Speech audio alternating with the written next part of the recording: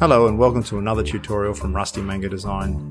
In this tutorial we're going to look at how you use the boost post function to push your content out to a wider audience than has been possible before. I have a post here on my Facebook page which relates to a blog that I did on my website. As you can see, it consists of a short little paragraph about what the blog post is about. Then I have a link to my website where the full blog post is displayed, and I have an image that garners attention. From there, I need to go down here to boost post. Now this one's already gone out to my Facebook feed people and it's reached 133 people, but those are only the ones who have followed my Facebook feed. If I press on boost post, I can access an audience that I don't normally get attention from. This is your boost screen, and on the right hand side it gives you an example of what the post is going to look like when it appears in people's Facebook feeds. On the left hand side are all the nitty-gritty details that we need to cover. If you've never done this before, the first thing you'll do over here is create a new audience. I've already done this, so I'll bring up my edit screen. It displays the same information and I'll tell you how it works. In here I need to describe what my audience is going to be like, my ideal target audience for my information or my content. So first of all, I need to go and put a name up the top here. And this is my audience for Far North Queensland. Then I choose a gender, or I don't. In this case, I've chosen to go to all, which means men and women, but you could specify what your target audience is. Perhaps you're running a fashion store and you want to target only women. Maybe you're selling fishing gear and you want to go to men. Bit of a stereotype there, but you see what I mean. But in my case, I'm going to all. Then I choose my age group. Now I'm aimed at small businesses, so I'm going for the 18 to 60-year-old age group. This means it will not display in the feeds of people younger than that age or older than the upper limit of the ages there. And locations. I'm aimed for people around the Innisfail district. Now this is a US company, Facebook, so things are measured in miles. So I've got plus 50 miles. So this actually covers me all the way up to Cairns and all the way down to Cardwell. Finally, you put in the interests of your target audience. I'm putting up posts for small business, so obviously I want people who are interested in Facebook, business, entrepreneurship, marketing and small business. So those are the interest levels of my target audience.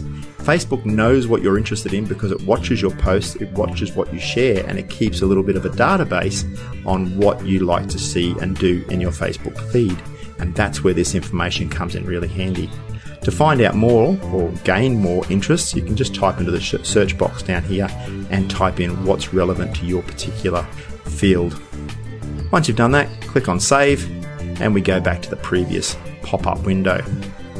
Scrolling down we get to budget and duration. Now the great thing here is you can set yourself a total budget and you will not spend any more than that. It's spread out over the duration that you want to run the ad for, and I always go for $7 for 7 days, which takes me to $49. That's for the week, and I know that I'm not going to spend any more than that. You can go higher, you can go lower, depending on what you want to do and what you can afford. Facebook says that I can reach 1,400 people on the lower band, or I could reach up to 3,700 people, which would be fantastic. I'm going to run it for 7 days. You can run it for 1 day, you can run it for 14 days, it's your choice.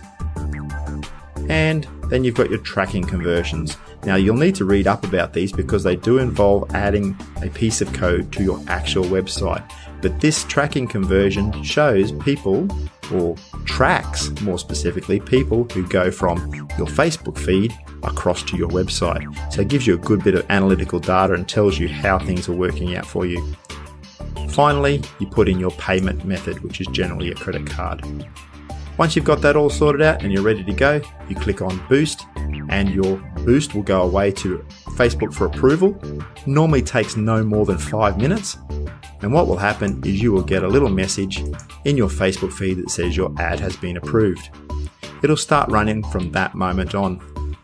And from that moment on, you'll get a little bit of a bar chart or bar graph underneath the post that you've boosted and tells you how it's going. This is one that I ran last week. It's asking me if I want to boost it again. Last week, this post went out and 131 followers from my Facebook feed, those people who have gone and actually liked the Rusty Mango Design Facebook page, 131 of them saw this on their feeds. But this is the important bit, and this is what we pay for. 1,734 people have also seen this ad in their feed. They have been part of that boost, and my brand has been exposed to 1,734 more people. That's resulted in 69 new clicks through to my website. I've read the analytics on this already, and I've got 4 new followers on my Facebook feed. So it's been worthwhile. But the key to this is consistency. Don't just do a boost this week and then leave it for 6 months before you do the next one. Do a boost for a few weeks in a row and see if you get a roll-on effect. The more people you have seeing your brand, the more likely you're going to stick in their brain, and they're going to say, hey, I need their services, and they'll come to you because they know that you provide quality content on your feed, quality content on your website, and that equates to quality goods and services. And that's the purposes of a Facebook boost, and that's how easy a Facebook boost is.